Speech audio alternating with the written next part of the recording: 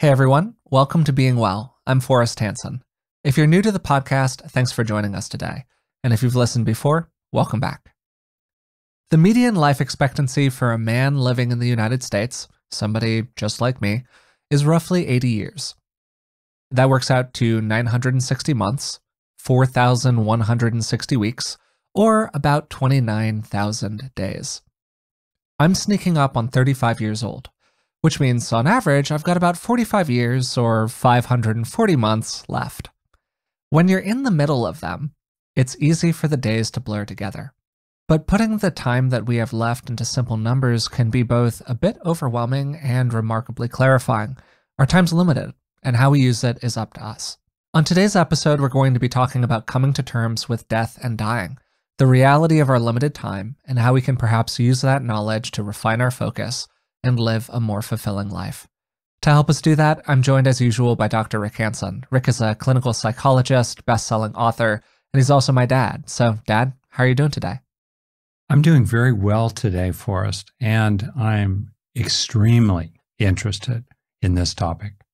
Yeah, this was one that you put out there as a potential one to do, so I'm looking forward to some of your takes on it. Before we get into it, I do want to give people a couple of quick reminders. First, remember to subscribe to the podcast wherever you're listening to it right now. That really helps us out. And then second, you can find us on Patreon. It's patreon.com/beingwellpodcast, and for the cost of just a few dollars a month, you can support the show and you'll get a bunch of bonuses in return. Then finally, I'd also like to let you know about a new and fairly topical offering from Rick. On August 13th and 14th, Rick is going to be offering a live online 2-day workshop on grief and loss. He's going to be exploring what we can do to relate to both ordinary and more traumatic forms of loss, and then offering a variety of reparative practices focused on healing from these very painful experiences. If you like the podcast, I think you'll love it. And I've included a link to learn more in the description of today's episode. If you do decide to register for the course, use code BEINGWELL25 to get 25% off.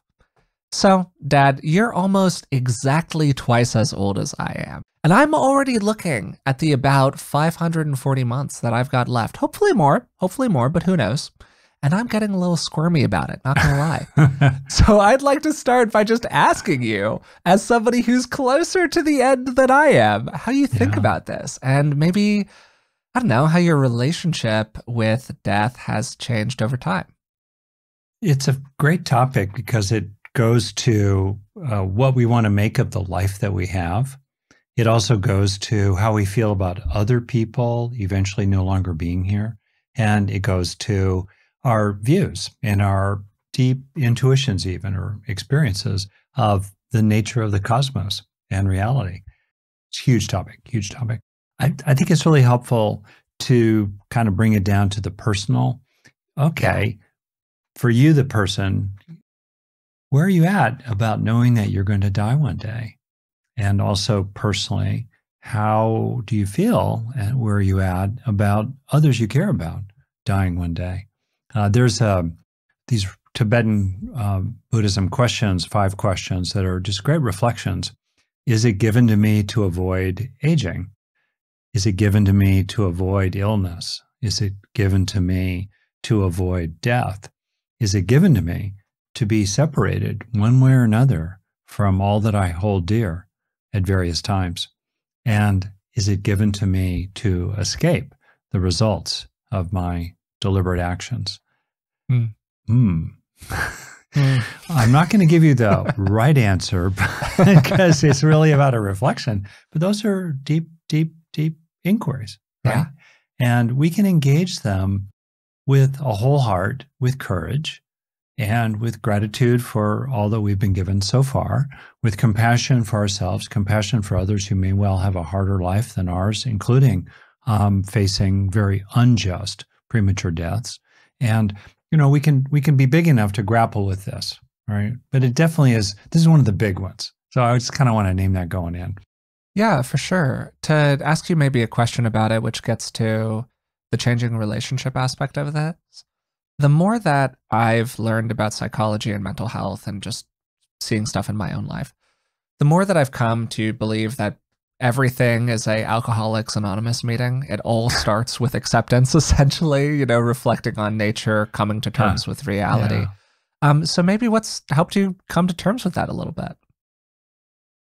So this is my 70th lap around the sun. And I have had both of my parents die. I've had a very close friend die. I've come very close to dying myself on at least 4 occasions in wilderness. It's been, you know, I've had some encounters there. For myself, as you say, it's kind of sobering to take a look at the actuarial tables and realize the median expectation for an American male of my age is about 15 more years. Whoa, that sounds all too finite, you know?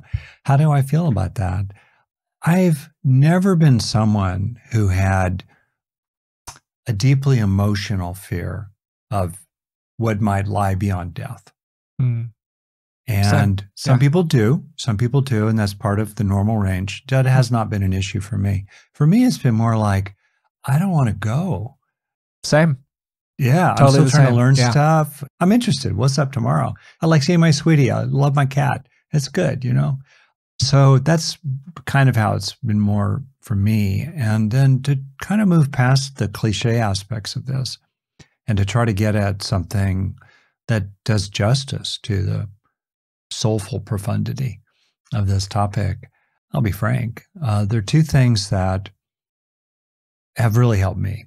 And I'm not saying that they would necessarily help other people. I would say 3 things, really. The first is that I understand the necessity for death, for life to proceed.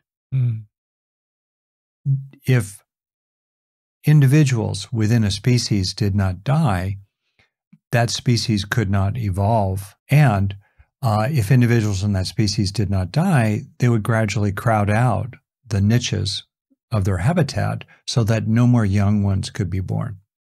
It would be stifling and stagnant. And this might sound way conceptual, but it's a way to just sort of understand that if you want to have the gift of living, it must also include dying. Just reality. There's a kind of bedrock realism about it. Not fatalism, but just, yep, that's what it is. So the second thing is that I have had a fortunate life in many, many ways. And that relates in part to what I'm about to say. But it's also been a life with a fair amount of emotional pain and suffering and issues and losses and sadness. And all that said, I feel like on the day I was born, reality threw me a party. So then the day I was born, I come out, you know, and like, what? Lights, sounds, weird people, they're poking me. You know, well, I can hardly understand what's going on. So what a party, which includes a certain amount of pain, discomfort, you know, but it's like, wow. And then the next morning I wake up, it's another party. Moving me around. What's up? I'm gradually starting to sort of comprehend what's happening very slowly, right? I'm an infant here, but wow, another party. And so reality then just has been throwing me one birthday party after another. Each day is a birth. That's my birthday party today. And I'm not denying or bringing any kind of rose-colored glasses to the parts that have been really hard. My heart is heavy, actually, a lot these days, about the state of the world, and with a very growing intimacy of compassion for billions of people on our planet who are in a really tough situation, and it's going to get worse due to climate change and other things before it gets better, most likely. So that's very real for me. So I'm not denying any bit of that. Then add to that, of all the sentient beings with a nervous system, let's say, that have ever existed or been born on our own little rocky planet, you know, third rock out from the sun. What a great fortune it is to have a human body. Not perfect, but man, would you rather be a human or a flea? I'd rather be a human. And then you throw in, would you rather be a human today? If you could roll the dice and play the lottery of being born at any time throughout, for the last 300,000 years, when would you like to be born? And in a real way, like you're stuck with it.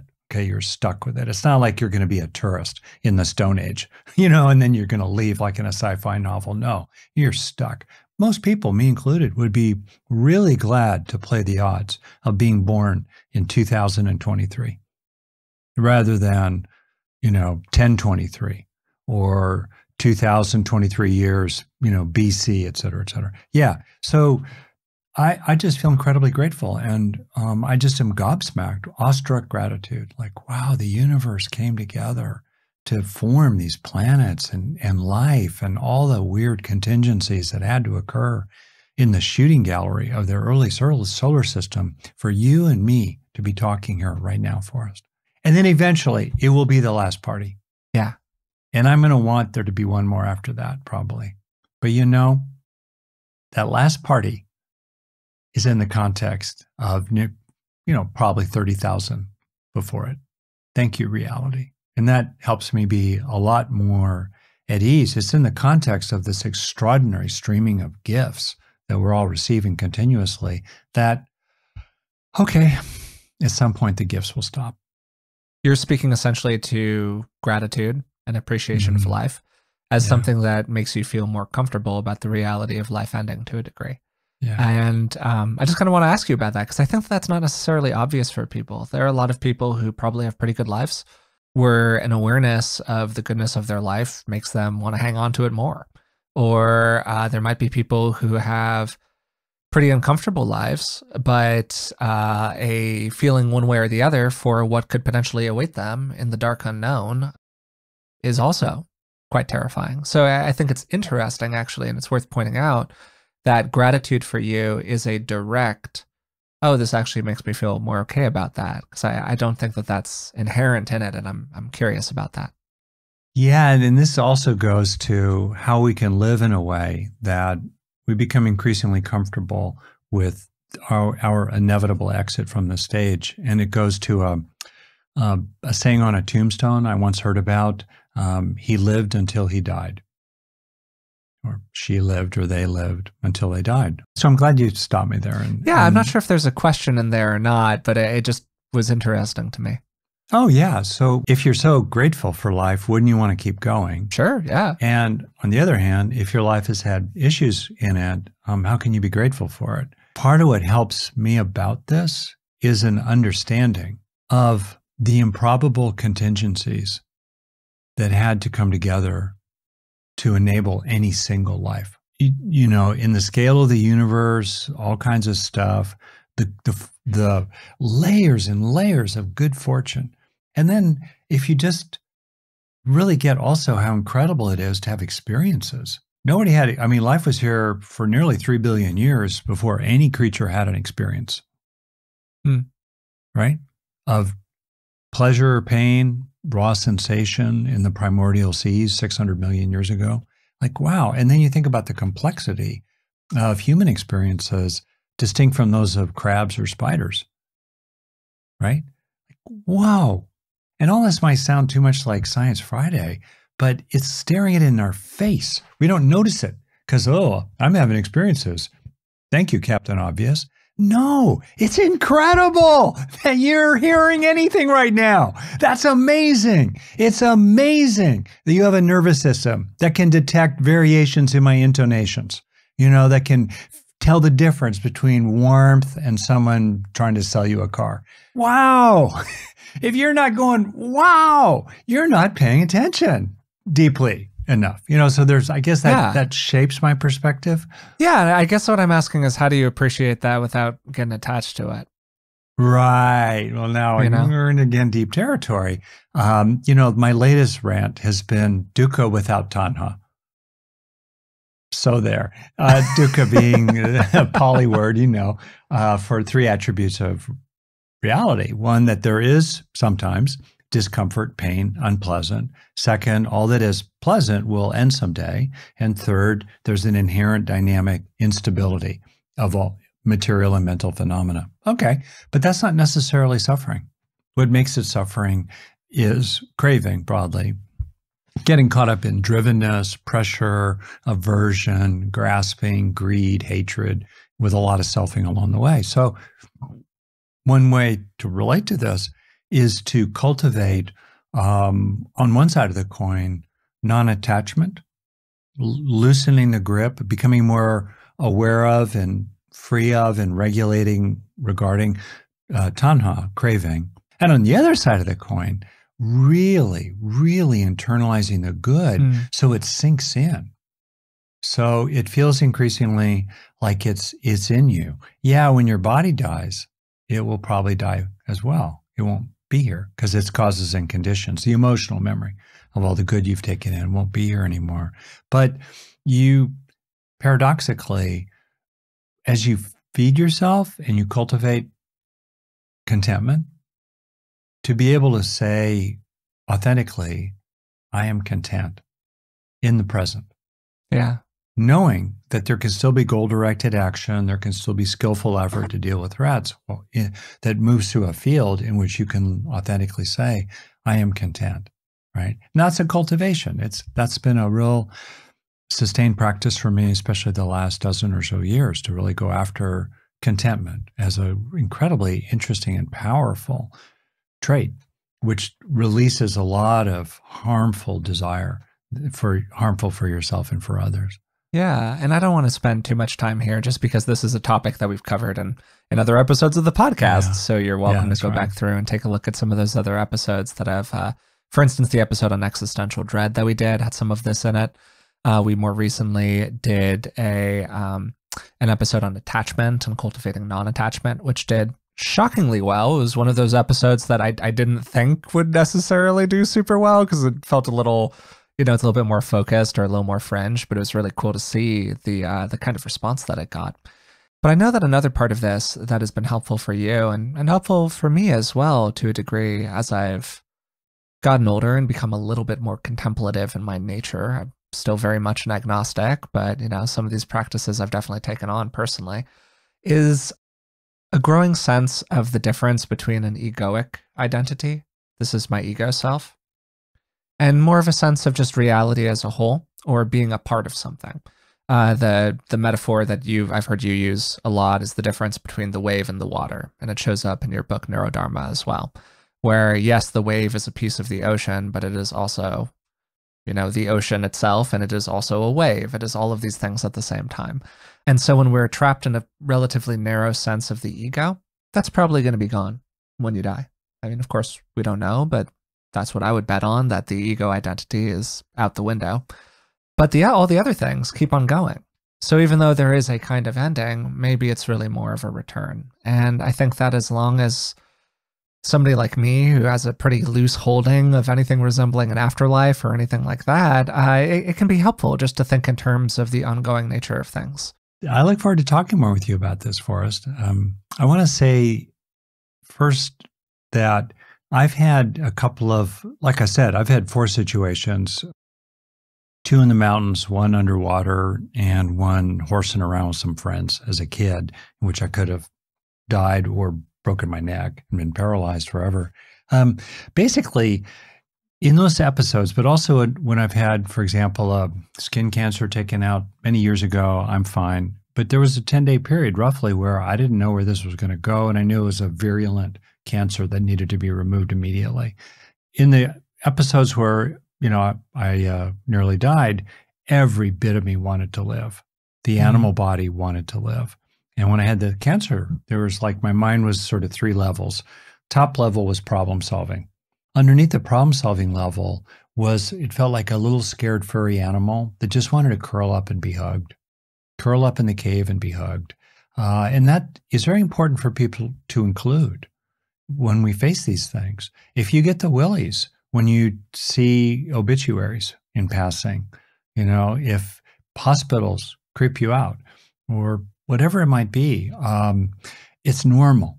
If you're worried about your health, if you're scared about the future, these are normal things, and they're very important to include. The body, the animal body, does not want to go. Okay, we can accept that. We can feel it. We can allow it. It might be uncomfortable, but we don't have to suffer it. It's natural. Of course, we want to keep going. And then the third layer underneath all that, in my, when I, the skin cancer dealt with, was honestly profound inner peace. I'm really happy to say that when the chips were down, this happened about 8, 9 years ago, I think, there really was that level of total inner peace. And I wish that for people. And I think people can appreciate all three of those layers can be cooking away, right? I think you said it really well. If you have a growing felt recognition, it's conceptual, but it's also visceral, that you are an eddy in the stream. When you start having a sense of the boundaries blurring, the edges softening between you and all, you get a sense more and more that reality is streaming through you. You are, in the phrase from the wonderful, wonderful, deep, deep, brilliant thinker, Evan Thompson. One of his genius books is Mind in Life. You realize you're a standing streaming, like a standing wave, and yet you're also a streaming. And it's sort of like, well, that's what I was all along anyway. And if this particular streaming fades, or the boulders that, the causes and conditions that kind of shape it happening here, and they get dislodged, and you were never nothing but water all along. This makes no sense, but I'm going to say it. I was never even here. Yeah, no, I know what you mean. To relate to that a bit, I've had people ask me, like, are you afraid of death? And my response most of the time is, well, I'm not really afraid of being dead, but I am a bit afraid of not being alive. And the reason for that is because I was dead for 13 billion years and I didn't feel a darn thing. So like, what's the difference? To your point, we were always already here. We were never here in the first place. However you want to kind of frame it, it was something else. So that's a bit how I relate to it. To maybe move a little bit from the existential parts of these and the kind of theoretical consideration of it to how we can use this kind of a consideration in a positive way to get a bit more out of life. Returning to the acceptance piece, we have an extremely death avoidant culture. People don't like going to the hospital. People don't like living near a cemetery. Maybe a bit more on the nose, we've had 1 million people die of COVID in the United States since the pandemic began, and people, by and large, kind of just don't talk about it. And so I think that part of this is about developing a greater intimacy with the reality of death, thinking about it different kinds of ways. Like I like the exercise of the numbers that I did at the beginning of the podcast, really getting granular about how many more days do you have? Because they just keep on going and going and going. And then you look at a number like 100 months or 500 months or something like that, and you kind of go, whoa, okay. This just got really real over here about how do I want to spend those 500 months, right? But we can only do that if we have the acceptance piece. We can only go through this process if we're like, yes, this is reality. And then we can have more of an active choice in terms of what we can do about it or what we want to do about it. Beautifully said. Also, I was just reflecting here a bit. When we're rested in love, the fear of dying tends to fade, in my experience. We're so in the present, and we're just lived by love. We're buoyed by it. We're supported by it. And people can explore that. What happens in the moment, in the present, when you feel rested in love, flowing in and flowing out? To your point, a fair amount of the things I've talked about have been my own kind of reflecting about reality in which we're seeing it clearly. There is a place for seeing it clearly. It doesn't mean seeing reality clearly doesn't mean, oh, you're in your head about it, or oh, that's so abstract and conceptual. You're actually seeing it. You're seeing it, including the reality. I was there when my father died, literally right there, watching the pulses slow and then stop in his throat. And, it gets very real. And in the realness of it, you can come to a perspective about it that can be helpful to you. I think that's really true. Connected to that, it's interesting that I've become Captain Somatics over here on the podcast, but I do wonder about how much of it is driven by the body sensations associated with these things. Like I think of if I call up in my body what the existential dread or the fear of death feels like, by and large, it's extremely contracted. Just it feels very tight. And if you think about feelings more of connection, which we talked about in terms of are you the wave or are you the ocean? Feelings of love that you just said, love going in, love going out. What do these things feel like? Well, they feel like the opposite. They feel expansive. They feel broad. They feel big in the body. And so I think that that's one of those things that it's really valuable to pay attention to if you're in a moment of panic about something, if you're having the moment of existential dread, or if you're listening to this podcast and you're going, oh, you know, like it could be worthwhile to have a moment where you think about what is my body feeling?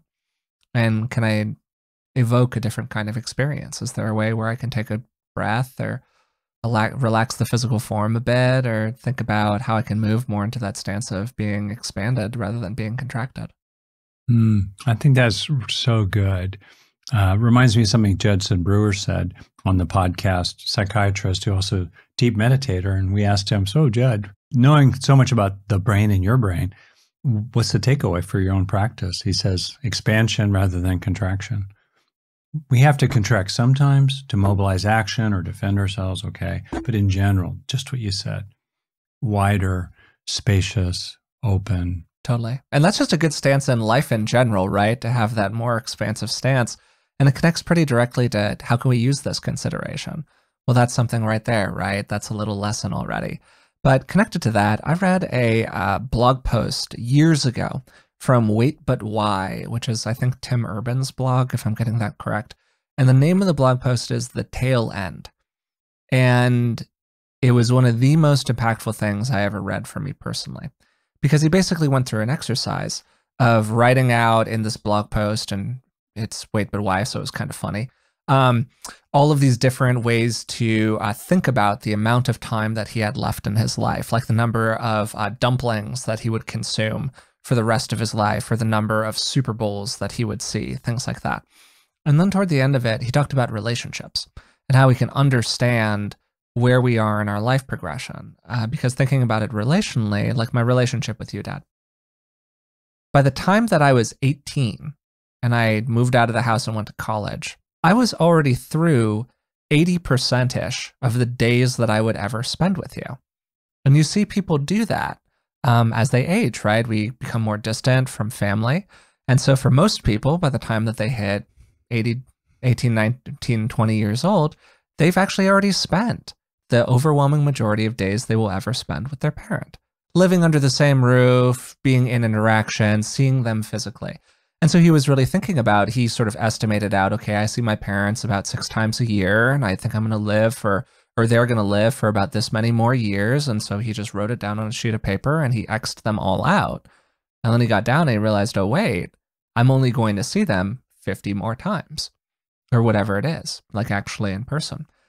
And I think that that can really cause people to refine their focus and go, what do I actually care? Wow, 50 more times. What do I want them to be like? And to stop just letting the pitches sail by of all these opportunities. To one of the things that we were talking about when we were prepping for this conversation was undelivered communications. Yeah. And going through a process of expressing them if you got something to say, because you only got 50 more shots or whatever it is. And I think it's a really powerful way to think about this. I thoroughly agree.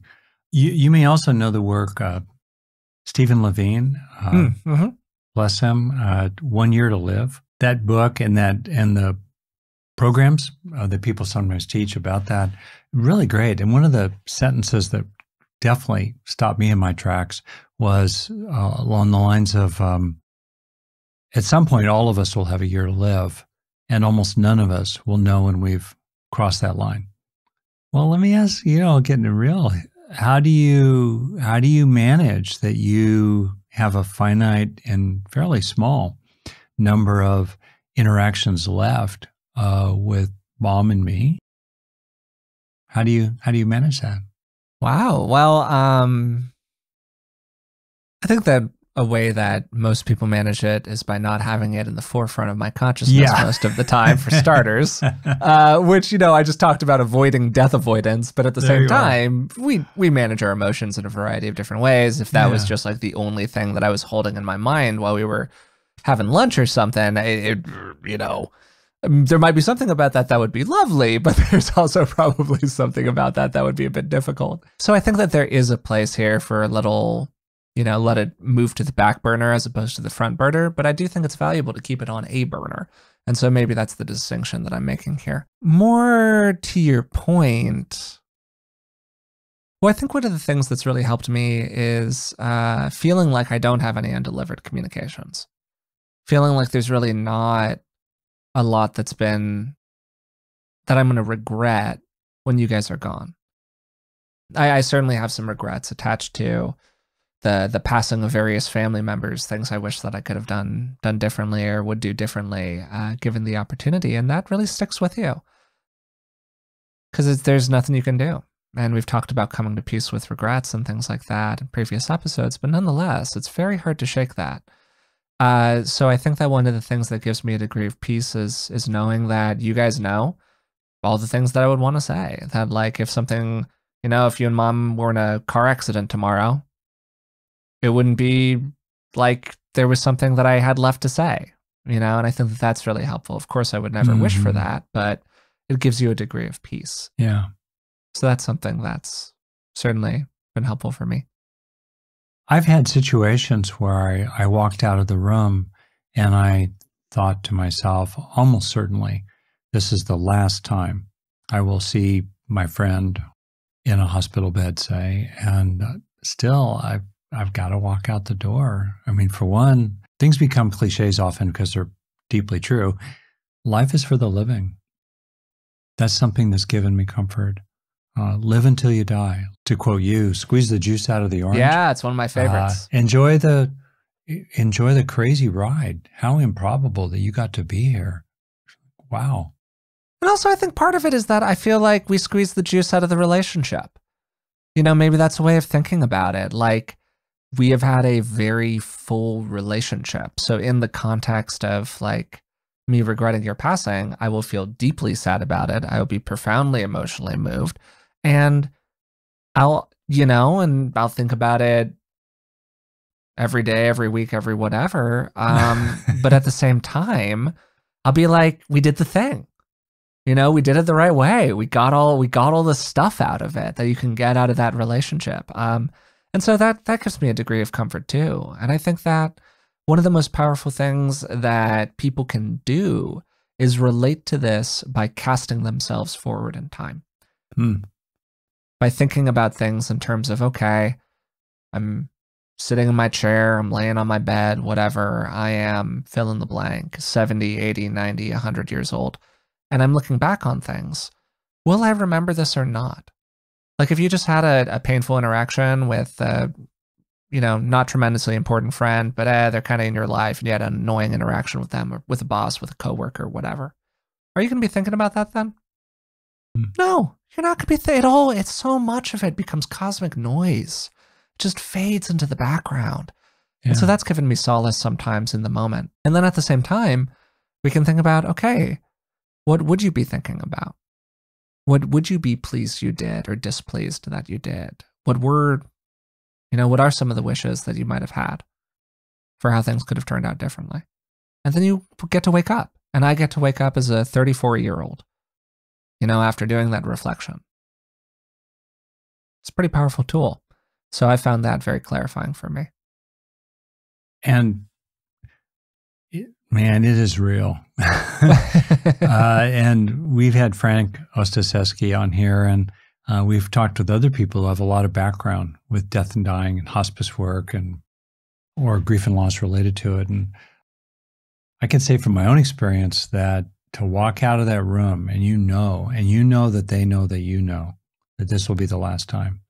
And yet they wish you well, you've got to walk out of the room. You got to get your car. You got to get home. You got dinner to make. It's reality. They're getting tired. The nurses need to come in and do a procedure or something. And yet it's still, wow. it is really heavy duty. And it's very important as we talk about ways to hold this and ways to not suffer it. You can have pain, emotional pain, but you need not suffer so much in how you face your own death and that of other people. And still, it's the real deal, right? One thing to kind of bring up related to it is using finitude, the limitation, the fact that you just numerically, and here you go, Forrest, I'm going to be looking for it. If you and I are going to have, I don't know, 40 more face-to-face interactions, I'm keeping score.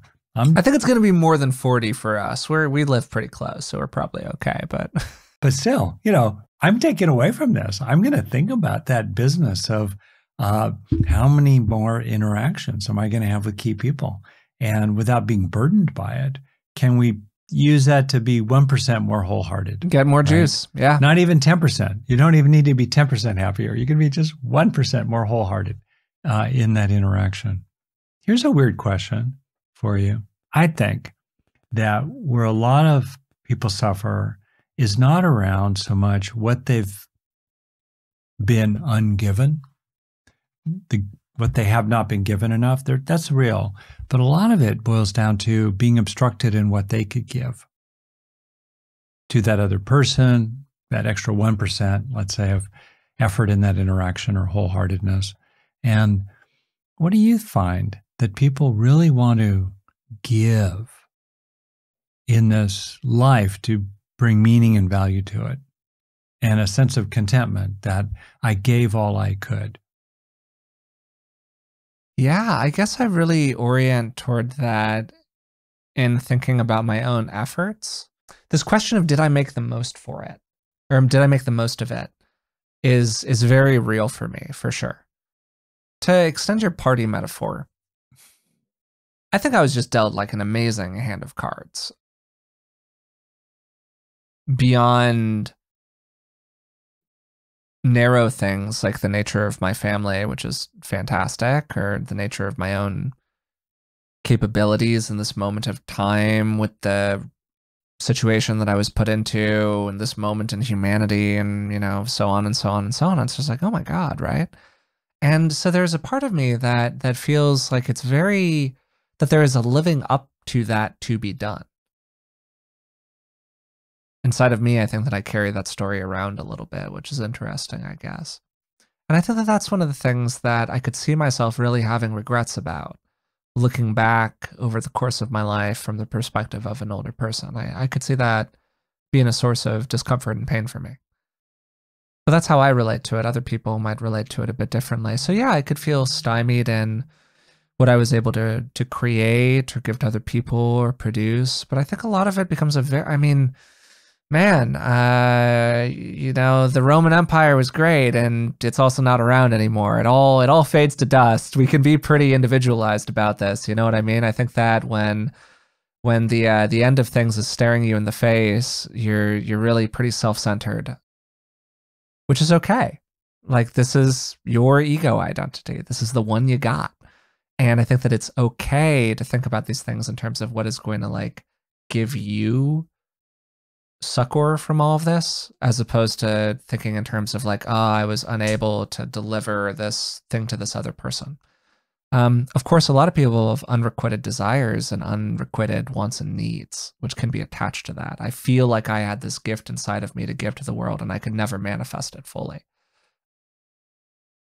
That's true for me to a degree, but I think that the angle on it is much more about for me, did I do everything that I wanted? And yeah, that's a little self-centered, but aren't we all? Two things are true right next to each other. On the one hand, it doesn't matter. Yeah. Most contributions, most people, it's like pouring a bucket of water into a river. 100 feet downstream, it's as if that bucket had not been poured in. And yet, the bucket was the real bucket. All the water in it was real. And the person doing the pouring cared about it.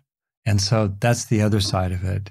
Everything matters in a sense. And I think about wisdom traditions of different kinds.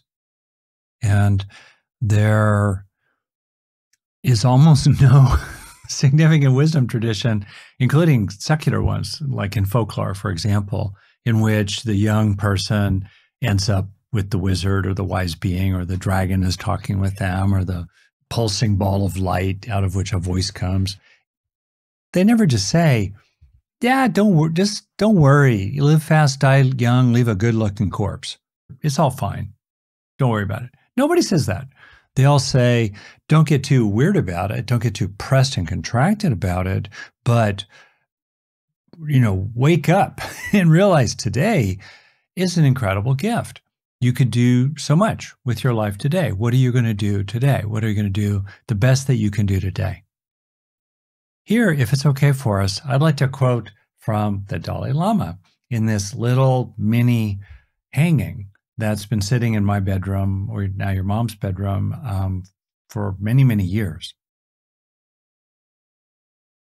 For the visual for YouTube, here's the little hanging. This is what it says. It's titled, A Precious Human Life. Every day, think as you wake up, today I am fortunate to have woken up. I am alive. I have a precious human life.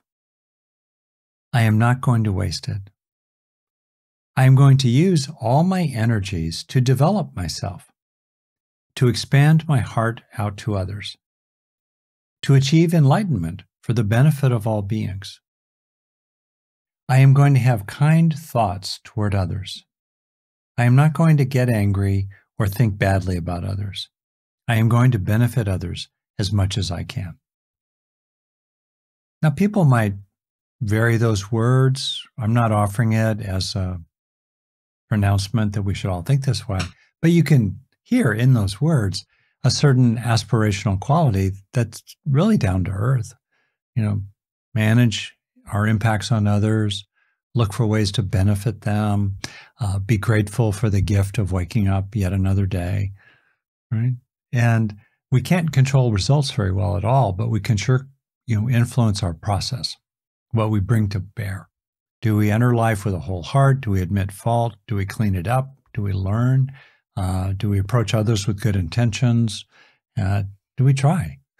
Yeah, and to be clear, I totally agree. And what I'm concerned about as a 96-year-old, my future self, is some version of, did I really do all that I could? Which is in some ways a selfish question, and in some ways isn't, because I think that where a lot of people find in that do all that I could is fulfillment. Was I really fulfilled?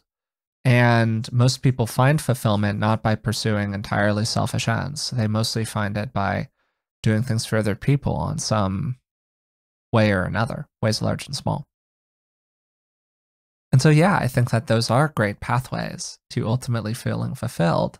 And I also think that it's good for us to have a real transparent realization of, end of the day, it's about, do you feel good about it?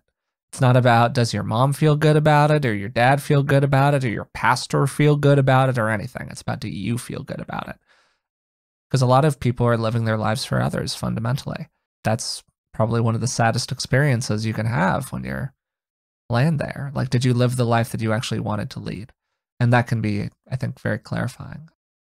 One of the things I want to ask you here, Dad, is that there are probably a lot of people who are listening to this podcast right now who are, pick an age, my age, 34, or they're 44, or they're 74. And they're hearing us talk about fulfillment and what it means to be at the end of a life, and wow, are you going to look back on it and go, I squeezed the juice out of it, or I didn't? And they're thinking to themselves, I don't know if I did, and now I don't feel great about it. What do you say to them? This question really gets at so many deep recurring themes in mental health and being well broadly. How do we sort out what is the proper learning as we judge our view? How do we clarify our own view?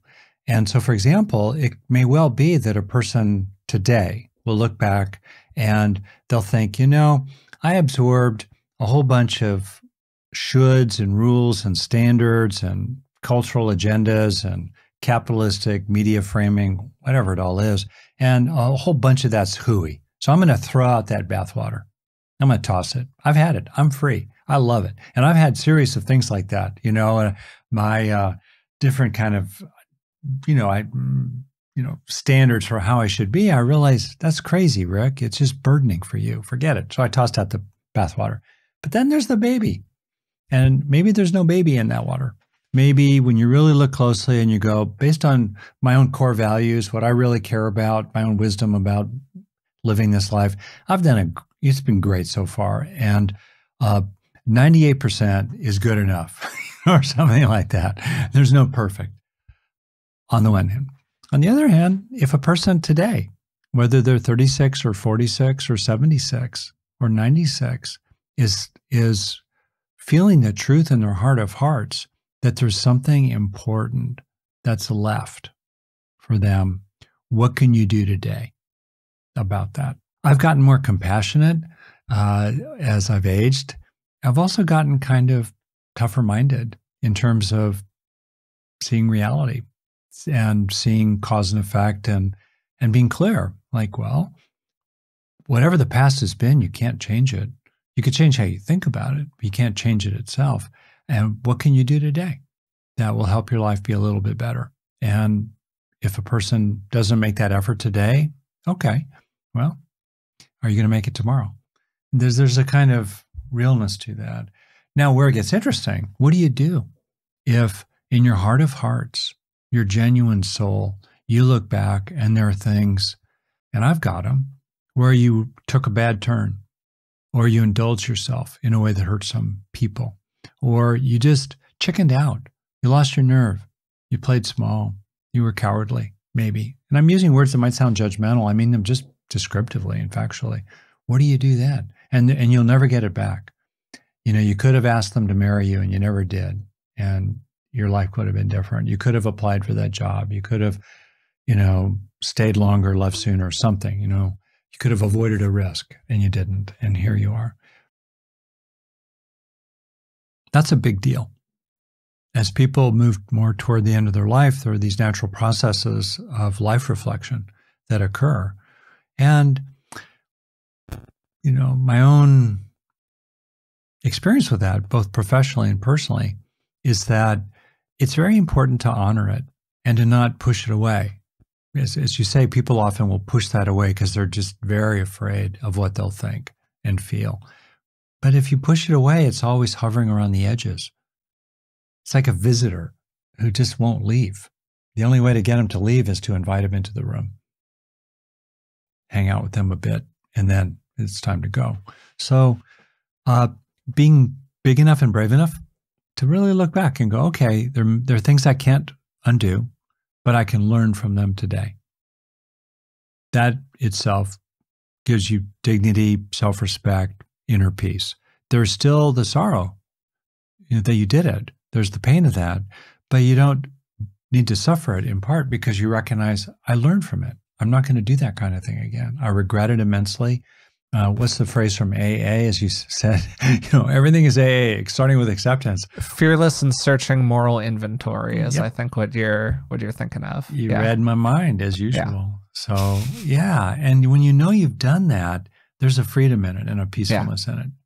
No, that's what I come back to too, and just being real about. Look, we all have regrets. We're talking about regret here. Mm-hmm. And I think that there are two pieces to it. The first piece is acceptance and acknowledgement of the presence of regret. If you don't have an existential lens or a moral lens or a spiritual lens or any of those kinds of things, then I could understand why somebody might just defer all of this endlessly. You just literally defer it until you die, and then you never have to think about it. Oh, okay, that's a way to be. But my sense for this is that even people who have none of those lenses, if they're not a total sociopath, they get toward the end of their life and they start to feel the bill of this deferment come due. Just in the quality of life, the thoughts that pop up in their brain, the subconscious sadness or anxiety or impulses or urges. I really do think that the bill on this comes due for people. And so there's a way in which the acceptance of whatever it is, the regret, can be remarkably freeing for us, for starters. And then alongside that, this other dimension of, well, okay, let's just say you only have a month left or a year left or whatever. Well, it's better than nothing, right? You can do something, even if it feels very small. Like, to speak personally about this for a second, I started dancing kind of late. So I started dancing when I was 18-ish, 19 years old. And when I first got into doing it, there was a lot of messaging around, you were supposed to start this 10 years ago if you wanted to do it seriously. And I was like, well, okay, but here I am today. What can I do? And then I got good enough. Did I get as good as I would have been if I had started at 8? No. But like, I got good enough, and I certainly got good enough to do the things that I wanted to do with it.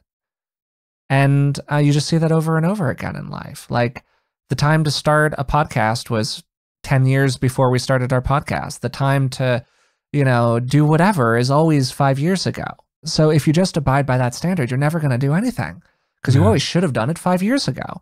And it reminds me of this great line that you shared with me, Dad, which was from a friend of yours, which is the whole idea of when you were wrestling with essentially doing your PhD program. And you were doing this whole back and forth about, oh, I'm going to be 35 or whatever it was when I get done. Like, oh my God. And your friend was just like, well, are you planning on being 35? And you were like, yeah. And he said, well, you want to be a doctor or not? And it was like, oh, so there is something in that could be remarkably clarifying, I think. Oh, that's great. The age was 40, by 40, the way. 40, and okay, I'm happy 40. to say that I got licensed soon before I turned 40. Nice. And after 6 years of indentured servitude as a psych assistant. But yeah, anyway, seriously. It added up. I think that for many people, when they do life review to get really, really old, there can be a dawning sense of contentment. On the other hand, let's be clear, I believe it's true in America, the biggest demographic group that's living in poverty are old people. And as you age, there's a lot of grieving over the friends you're losing, family members you're losing, capacities. You get pushed into these sort of like backwater places often. You're dealing with pain. Your mind is going maybe, it's not a pretty picture. That said, people often, they kind of step back. It's like the big picture. Hey, nobody, like, sure, let's take a look at a handful of people. We look at them and go, wow, what a great life. And it's incredibly rare maybe to just hit all the bells. It's like the whole idea of scoring your life just falls away increasingly. It just seems ridiculous. And you become more and more present in the present, which really, really helps. So we've talked about a lot here in terms of relating to this and integrating it into our experience and different ways to think about it and all of that. But very practically, as we come to the end here, I'd love to leave people with a few practices, ways to think about this that maybe feel a bit more practical or everyday. And I was wondering if you had any thoughts about that. I would say if this is a front and center topic for a person, maybe because they've gotten a terminal diagnosis or something like it, look for wisdom of people who are really have expertise and wisdom in this territory beyond yours and mine. Franco Staszewski, his book, The Five Invitations, Stephen Levine, A Year to Live, other sources. If a person is coming at this within a frame of a particular religion, looking for counsel and support in that frame that's meaningful to that person. I have family members, cousins who are very clear as Christians and their kind of Christianity that they are going to meet their loved ones in heaven.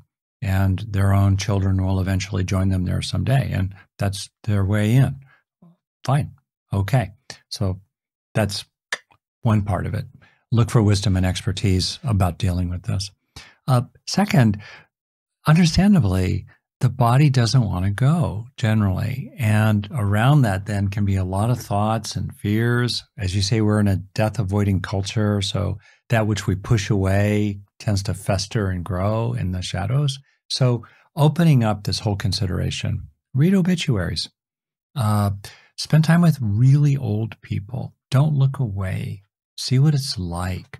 There are deep meditations, certainly in the Buddhist tradition, I suspect elsewhere, where people go to grave sites, charnel grounds, and just kind of get the realness of it. Whatever. Help yourself to unpack this so it's not this big stuck weight on you, because it's one of the big ones. So honor it. Ramp up your engagement with it, your resourcing of yourself around it, to do justice to the magnitude of this particular topic. Practical. Sorry. But get your affairs in order. Just simple stuff like get an advanced health directive, or think through how you would handle certain scenarios, or take practical steps and know that you've done a reasonable job given your limitations in your life. Just what can you do? Be thoughtful about your health. There's a lot that comes due when you get older. And there's a lot of benefit you can do for yourself in your 30s, 40s, and 50s that you're going to be very glad about in your 80s or 90s. Prepare for it. Set yourself up. That's important. Another is to find that middle place that's really true to you, where you push away the bathwater, and you stop comparing yourself to Albert Einstein or somebody else throughout history. You just let that go, and you look back in your life, and I think it's helpful to bring a certain humor to it. I think of the Grateful Dead line, the band, the Grateful Dead, for you youngsters. What a long, strange trip it's been. It's weird. All these things happen to us. They push us around, different currents. If we're a wave, there are all kinds of other waves bumping into us. Wow. Kind of lighten up about it. And make sure that you're just dropping, as best you can, throwing out the bathwater of pressure on yourself to be somebody you never really were meant to be, or, manifest in some kind of way, or underestimate the huge effect of luck and random events that are not your fault or your virtue. You caught a good wave or you got swamped in a bad one, on the one hand. On the other hand, live until you die. Every second is an opportunity for presence and learning and serving and growing and enjoying every second, even if in that second is some pain or difficulty or upset, right? And it's the wake-up call. There's all these teachers, Carlos Castaneda quoting Don Juan, whatever is actually true about all that, imagining the death is on your left shoulder, or whichever shoulder it was. It's going to happen. How can you be guided by that? How can you live with dignity and bravery and courage every single day? Live well meanwhile. That's for me, a real adage. Live well meanwhile. So that's my advice. That's my advice. And be kind to yourself. Be kind to yourself. For many, the last days and years even are often quite uncomfortable for many people. I've had friends who've done a lot of work in hospice, and they say, people sometimes can have these sentimental fantasies of what it's really like for the people going out. And it is that way sometimes. I hope it is that way for you and Laurel and Jan and me, and for everybody, really. And it may not be exactly like that. It may not be like that. It wasn't like this pleasant, long anticipated death in your bed at home surrounded by loved ones. Something happened. And I try to live, actually, honestly, Forrest, in a way that if the lights go out in the next second, I'm okay with it. And, to be okay with that, and to know it might not be pretty, it may not be your sentimental fantasy, it's not all rosy and, Hallmark Hardy, and yet it's real, and then you're done. And you're still okay. You're still okay. You're still okay. Yeah, I think that's, as good a note as any to close this episode on. It's a tricky one to put a bow on, but we just talked about a lot of material here, and this one was a little looser than some of our other episodes because we came into it not quite knowing what we were going to talk about in a lot of ways, but knowing that it was an important topic and one that we should spend some time with. So I'm glad that we did. And I'm glad that we took today's episode to talk about relating to death and dying. We began today's episode by talking about accepting both life's length and its brevity.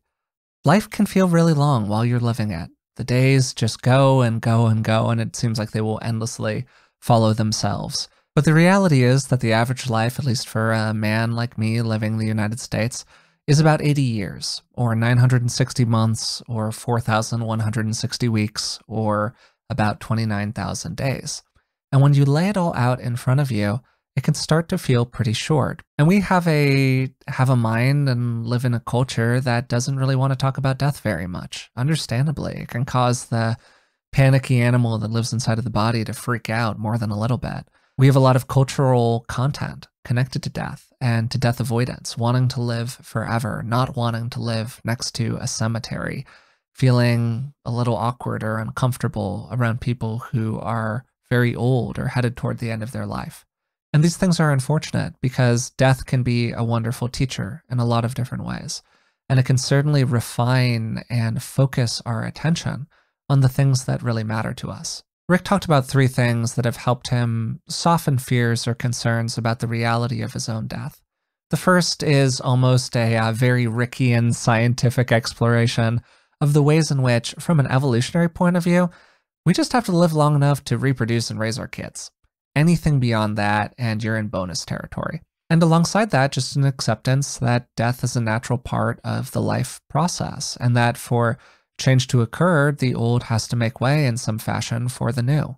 Rick then talked about feeling a lot of gratitude and appreciation for the wonderful party of life, for the improbability of life itself, for the strange manifestation of this world as a whole, and appreciation for the nature of a nervous system that allows us to have experiences. I mean, wow, this whole thing is really remarkable if you spend even more than a couple seconds thinking about it. And then finally, we talked about the nature of the egoic self altogether and how, yes, we are an individual wave, but we are also the ocean as a whole. And relaxing our attachment to the wave and increasing our connection to the feeling of the ocean can be really helpful. We then spent the bulk of the episode talking about the view from the porch. Looking back over your life as a person who's nearing the end of it, what will you be grateful for? What will you have wished that you did differently?